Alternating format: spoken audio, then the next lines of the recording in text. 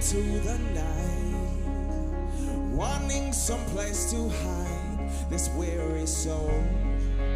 Yeah, this bag of bones. Yeah. I tried with all my might, but I just can't win the fight. I'm slowly drifting, a vagabond. When I ran out of road, I met a man I didn't know, and he told me that I am not alone. So, yep. And he blessed my feet. I thank the Master. Yeah, healed my heart.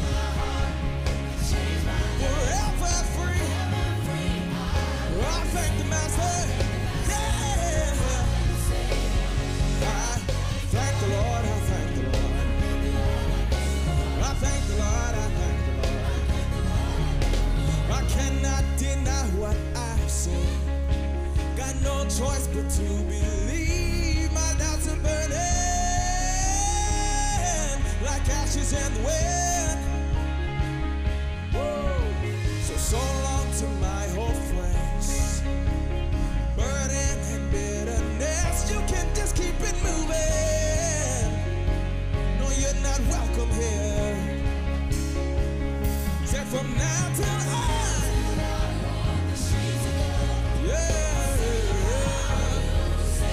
this wayward son. Can he pick me up, turn me around, bless my feet. I thank the Master. Yeah, heal my heart, forever free. I thank the Master. Thank the Lord, I thank the Lord. Thank the Lord, I thank the Lord. I thank the Lord, I thank the Lord. I thank the Lord, I thank the Lord. Said hell lost another word. I am free. I am free. I am free. Hell lost another word. I am free. I am free. I am free. Sing it out, say. If you're really free, say. If you're really free, say. Woo.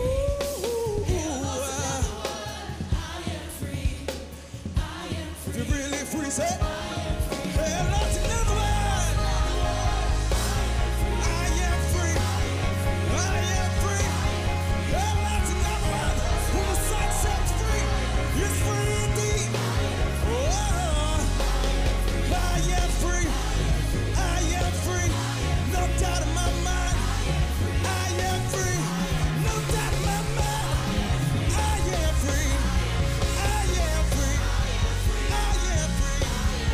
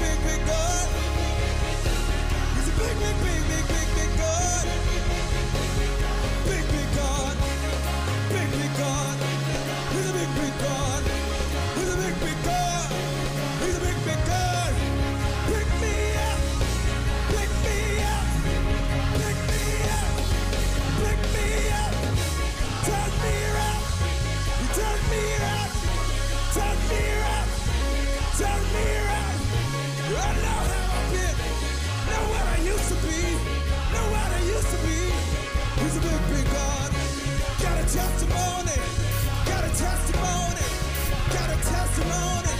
He's a big, big God. Big, big God. Big, big God. He's a big, big God. He's a big, big God. He's a big, big, big, big, big, big God. He's a big, big, big, big, big, big God. He's a big, big, big, big, big, big God. He's a big, big, big, big, big, big God. Because he picked me up, turned me around, placed my feet on solid ground. I thank the Master. I thank the Savior. Yeah, sing it out. Heal my heart. Yeah. Change my name. Forever free. I'm not the same. I thank the Master. I thank the Savior. I thank God. Hi everyone, welcome back to another Thursday at Bible Study. It's so good to have you here. My name is Minister Kelly. I know it's a little different than we've normally had in the past. We usually have a panel, but if it's okay, would you be my panel today? So whatever you're doing, if you could just join me for this 1 hour or less, and get into the comment section and talk to me, converse with me, interact with each other. I would love that. Matter of fact, while you're doing that, you can like, you can share, you can subscribe to our channel. We would love for you to join us regularly. And so we're going to get into another verse, and we're jumping into chapter 6 today. We're studying the book of Romans. It's titled From Letter to Life. And so we're coming out of just knowing the Word of God, and we're trying to allow the Word of God to give us new life. And so in the introduction to Romans, I just want to go over 3 main points. The purpose. Apostle Paul wrote this book. The purpose of him writing this book is the fact that he never visited Rome, but he heard about how great their faith was. And so Paul wrote this book so that they would know the gospel of Jesus Christ, and so that he could aid in uniting new believers together. Our audience here is for all of Rome. And so Paul was writing to all the Christians in Rome. His hope was that everyone would read his letter, as it was really beneficial at the time. And there's some key themes we say every week, but it's super important for us to know that these are the things that the book of Romans covers. One being the universality of sin and freedom from sin. We have justification by faith in the role of the law, the righteousness of God, unity in the body of Christ, living in the Spirit, and lastly, practical Christian living. So really quickly, a recap of chapter 5. Chapter 5 talks about how Christ's sacrifice overturned the effects of Adam's transgression brought on by the consequences of Adam's sin. Also, Paul illustrates how Christ's sacrifice brought justification and life to all believers. So, chapter 6, we're going to get into our chapter for the week. Are you ready? Be honest, you washing dishes? Judging you. I'm joking. So remember, I'm going to ask some questions. I would love for you to comment. I would love to hear your thoughts on the matter. So we're going to read the first section, Romans 6, 1 through 14. This section is called Dead to Sin, Alive in Christ. Romans 6, 1 through 4, it says, "What shall we say then? Are we to continue in sin that grace may abound? By no means. How can we who died to sin still live in it? Do you not know that all of us who have been baptized into Christ Jesus were baptized into his death? We were buried, therefore, with him by baptism into his death, in order that, just as Christ was raised from the dead by the glory of the Father, we too might walk in newness of life." The apostle now is redirecting his attention to those who use grace, God's grace, as an excuse to go on sinning. If you've been here for other chapters, you know that we've spoke a lot about faith, and we've spoke a lot about the liberties that we've been given through grace. But Paul is coming to bring balance to the conversation. And so Paul shines a light by warning the Romans about the consequences of misusing God's grace in the face of sin. We have the blessing and the benefit of grace as believers, but it is not an excuse to abuse it or to partake in sin. An important key term and concept mentioned in this section is baptism. You might be familiar. Baptism means to immerse or to submerge. It means to cleanse by dipping or submerging, to overwhelm, to be fully wet. Baptism is a Christian rite. It was instituted by Jesus himself. Baptism is also a part of the Great Commission. You can find that in Matthew 28:19-20. Baptism, however, is not a requirement for salvation, nor does it mean you will never sin again once you're baptized. We still undergo the process of sanctification, which we're going to get into a little bit later. But baptism is an illustration of a believer's identification with Christ's death, burial, and resurrection. When a believer gets baptized, they are declaring that they have died in their sin in their union with Christ's death. Baptism is also an act of faith. By faith, we surrender complete control of our lives. And a story that goes really nicely with this point is the conversion story of Simon the sorcerer. If you want to know more about it, you can read about that in Acts 8:9-13. But Paul illustrates this visual of death and resurrection using the imagery of baptism, stating that just as Christ was raised from the dead, believers too are raised into the newness of life. I'm interested. What are some common misconceptions you've heard about baptism? And how can knowing the truth about baptism aid a believer in their walk? Comment. I would love to hear your thoughts. And you have the benefit of pausing too.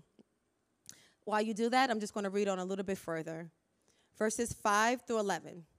It says, "For if we have been united with him in a death like this, we shall certainly be united with him in a resurrection like this. We know that our old self was crucified with him in order that the body of sin might be brought to nothing," meaning the body of sin may be free and loose from the power of sin, so that we can no longer be enslaved to sin. For one, which is Christ, who has died, has been set free from sin. Now, if we have died with Christ, we believe that we will also live with him. We know that Christ, being raised from the dead, will never die again. Death no longer has dominion over him. For the death he died to sin once and for all. But the life he lives to God. So you also must consider yourselves dead to sin and alive to God in Christ Jesus. Paul explains that since believers have been united with Christ in his death, they also will be united with him in his resurrection. Resurrection is part of the Christian faith. We believe that Christ was resurrected by the Holy Spirit after his death on the cross. So that means we too will be resurrected after death with him. What does resurrection mean? Resurrection means to arise again.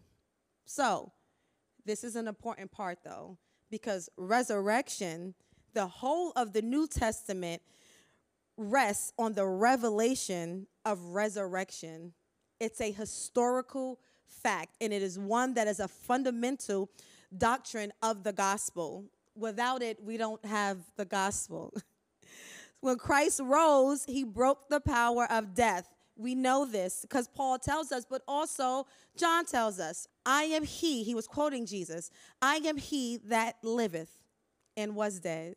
And behold, I am alive forevermore. Amen. And have the keys of hell and death. And then 1 Corinthians 15:14, we read, and if Christ has not been raised from the dead, then our preaching is in vain, and your faith is in vain. Paul is telling the Romans that they must consider themselves dead. referring to the old man, meaning we are no longer at the hand of sin or bound by a slave owner. This, however, does not mean that we don't have a desire to sin. It just means that sin doesn't rule over us anymore. We have an alternative. We have a choice. So, some more supporting scriptures. Galatians 5:13. It says, "For you were called to freedom, brothers. Only do not use your freedom as an opportunity for the flesh, but through love serve one another." That's a different alternative, right? 2 Corinthians 5:17, it says, "Therefore, if anyone is in Christ, he is a new creation. The old has passed away. Behold, the new has come." Galatians 2:20, "I have been crucified with Christ. It is no longer I who live, but Christ who lives in me. And the life I now live in the flesh, I live by faith in the Son of God, who loved me and gave himself for me." Let's move on. Let's move into Romans 6, verses 12 to 14. Paul writes, "Let not sin therefore reign in your mortal body to make you obey his passions. Do not present your members to sin as instruments of unrighteousness, but present yourself to God as those who have been brought from death to life, and your members to God as instruments for righteousness. For sin will have no dominion over you, since you are not under the law, but under grace." An aggressive hallelujah goes right there. These verses highlight the believer's responsibility to live in obedience to God, empowered by his grace, and to resist the control of sin in our lives. This responsibility comes as a result of being resurrected with him. It's a result of walking into this newness of life. So let's get into responding versus working. So this is important. Believers should not confuse what God has empowered us to do by grace with working to be saved. These two are not the same. We are responsible for utilizing what the Lord has given us to resist sin. That is our responsibility. This includes reliance on the Holy Spirit through prayer and fasting, the fruit of the Spirit, leaning into God. It is our job to steward our freedom well. With that said, we do not do this because we want to be saved or to keep our salvation or to earn our salvation. Our stewardship of our freedom from sin is our response to being saved. The power of sin was broken at the cross. Now, our job is to respond to his grace, is to respond to this freedom, is to respond to his love. And this is how we do it. So let's go back to verse 12. Verse 12 says, "Let not therefore sin reign in your mortal body to make you obey its passions." How do we do that? I'm glad you asked. That's what the preachers say, right? I'm glad you asked. And so let's get into 3 ways we could do that. Recognize, resist, and rely. We can recognize, resist, and rely. We can recognize what tempts us. That's pretty important, right? Know what tempts you.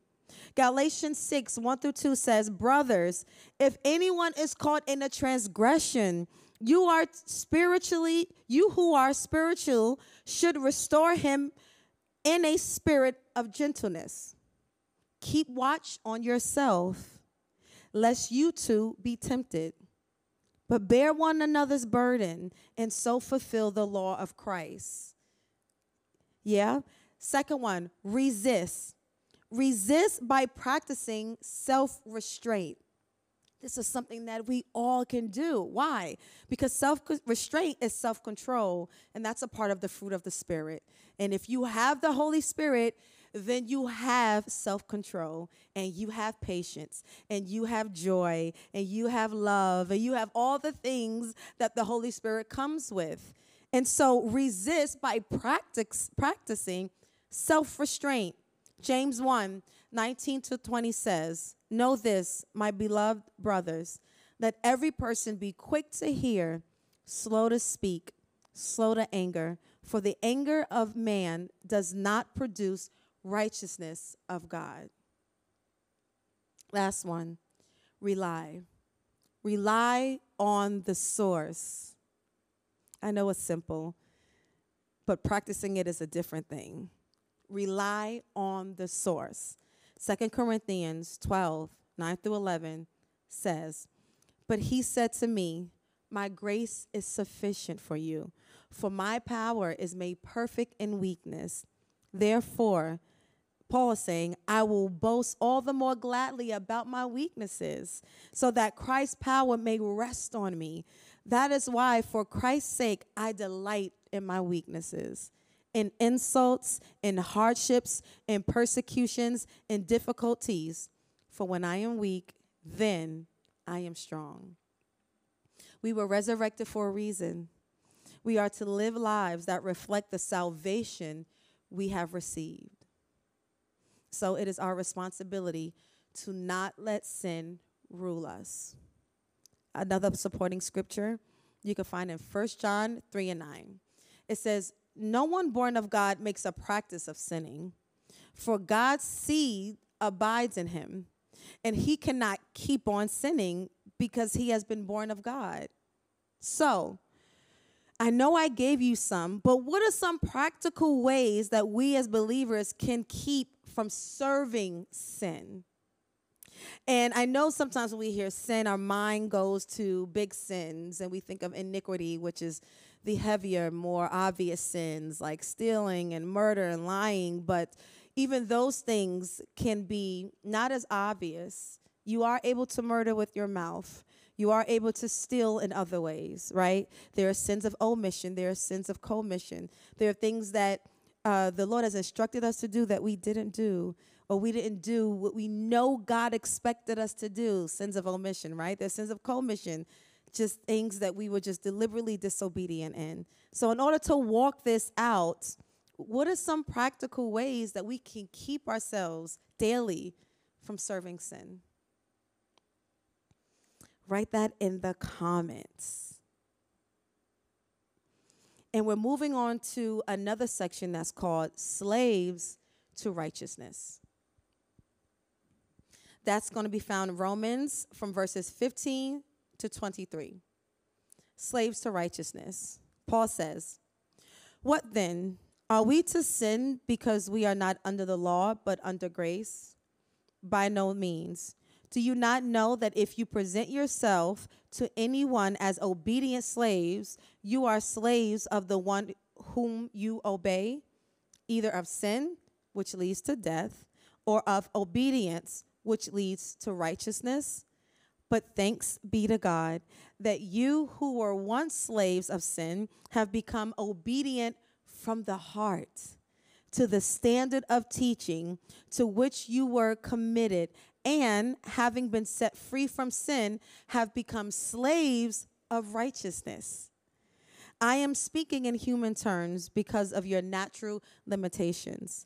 For just as you once presented your members as slaves of impurity and to lawlessness, leading to more lawlessness, so now present your members as slaves to righteousness, leading to sanctification." So I just want to take a moment to echo Joshua 24, verses 14-15. Joshua says, "Now, therefore, fear the Lord and serve him in sincerity and in faithfulness. And if it is evil in your eyes to serve the Lord, then choose this day whom you will serve. But as for me and my house, we will serve the Lord." I just wanted to say that. That blessed me. But under the law, Paul is talking about, under the law, sin was our slave master. Now, God's grace has given us the freedom to obey. Abusing grace is like cheating on a test. You might pass the test, but you will fail in development when you don't learn the lesson. So if you perfect cheating, then you'll grow spiritually deformed, where your goal now becomes to perform instead of to become. And that's not what we want. Sanctification involves more than a mere moral reformation of character brought on by the power of truth. It is the work of the Holy Spirit bringing the whole nature more and more under the influences of the new gracious principles implanted in the soul in regeneration. What that means. In other words, sanctification is carrying on to perfection the work that begun in regeneration, and it extends to the whole man. All of me is impacted in the process of sanctification, right? And regeneration just means new birth. So through God's sanctifying work, Christians begin to imitate Jesus and reveal characteristics that are consistent with his. Sanctification is not, let's go there, right? Sanctification is not perfection. It's not being perfect. It's not never making a mistake. But it's committing to the process of being perfected. And even when I say perfected, I'm not talking about never making a mistake. I'm talking about spiritual maturity. It's commitment to the process of being spiritually mature. What sanctification is not, it is not a means to earn God's love. He proved his love at Calvary. Sanctification is us responding to his love. Sanctification is an ongoing process of dying and rising, dying and rising, dying and rising, and we do that daily. It's one of self-discipline, and it's the renewing power of the Holy Spirit. You do not want to do sanctification without Holy Spirit. You can simply ask for the Holy Spirit, and the Lord will give it to you. Give him to you. Let's read Philippians 2, verses 12 to 13. It says, "Therefore, my beloved, as you have always obeyed, so now, not only as in my presence, but much more in my absence, work out your own salvation with fear and trembling. For it is God who works in you both to will and to work for his good pleasure." It's God that gives us the want and the power to actually please him. It all comes from him. And when it says work out your own salvation, it doesn't mean works in the sense that Paul used it previously. It doesn't mean to do things for your own salvation. It means to cultivate it. It means to cooperate with the Holy Spirit as the Holy Spirit is changing you. How do you do that? The Bible tells us not to grieve the Holy Spirit. So one way we can cooperate and agree with the Holy Spirit is that when you hear, listen, obey, follow. It means to actively pursue spiritual maturity and not settle for partial obedience. In these verses, Paul reminds the readers of their past slavery to sin and their new slavery to righteousness. He is encouraging them to live in submission to the new master, Christ Jesus, and avoid getting caught up in the sins of their old lives. We must starve our flesh and feed our spirit. Why? Because whatever we feed grows. Listen to this new identity. Peter, in 1 Peter 2, verses 9 through 11, he says, "But you are a chosen race, a royal priesthood." This is our new identity. "A holy nation, a people for his own possession, that you may proclaim the excellencies of him who called you out of darkness and into his marvelous light." Once you were not a people, but now you are God's people. Once you had not received mercy, but now you have received mercy. Beloved, I urge you as sojourners and exiles to abstain from the passions of the flesh, which wage war against your soul. Testimony time. What role has the Holy Spirit played in your sanctification process? Please tell me. I can't wait to read it. What role has the Holy Spirit played in your sanctification process? How has he showed up in your life? In what ways has he changed you and blown your mind and you knew that this is the work of the Holy Spirit? I'm really excited about that one. I'm going to read Romans 6, verses 20 to 23. Paul writes, "For when you were slaves of sin, you were free in regards to righteousness," which means you had no desire to conform to God's will, right? When we were under the slavery of sin, we had no desire to conform to God's will. But what fruit were you getting at the time from the things which you are now ashamed of? For the end of those things is death.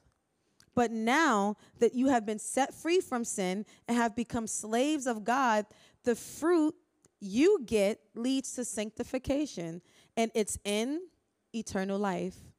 For the wages of sin is death, but the free gift of God is eternal life in Christ Jesus our Lord. For when we were slaves to sin, we felt no obligation to do right. But now we are alive, and we are ashamed of those things that led us on a path of eternal doom. Our path to holiness has been made. You are free to choose between two masters, but you are not free to adjust the consequences of your choice. Each of the two masters pay with its own kind of currency. The currency of sin is eternal death. That is all you can expect. That is all you can hope for in a life without God. Christ's currency is eternal life. New life with God that begins on earth and continues forever with God. What choice will you make? Eternal life is a gift from God. And if it's a gift, then it's not something that we can earn. It's not something that we can even pay back. A gift cannot be purchased by the recipient. A more appropriate response, though, to a loved one who offers you a gift is a graceful acceptance with gratitude. There is no neutral position either. We will become a slave to something, sin or God. A Christian still can sin, but a Christian is no longer a slave to sin because he or she belongs to God. We've been purchased back by the blood of Christ. So in conclusion, Romans 6 is about the profound implications of a believer's union with Christ. This is possible because of the radical break from the power of sin and a new identity in Christ. Paul stresses that this new identity is not a license to sin, but a call to live in the obedience of God. Paul shows us the difference between the reign of sin and the reign of grace. He's urging believers to offer themselves as slaves to righteousness, which leads to holiness and ultimately eternal life. The Father is trusting us to steward this great liberty that he's given us well.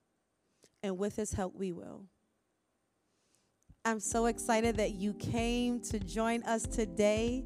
Listen, I'm just going to take a moment and pray really quickly, but I want you to tell me your takeaways in the comment. Let me know what chapter 6 did for you, what you are walking away with.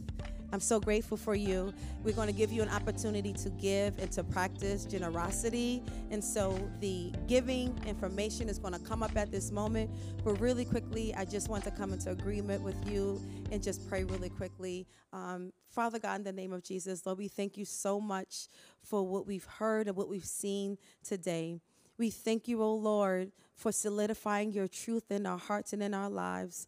We thank you, O God, for breaking us free from sin. We thank you for giving us another alternative, and not just any alternative, but we thank you for giving us the gift of you. We thank you that we get to be yours fully and wholly. In Jesus' name, amen. We love you, and I can't wait to see you again.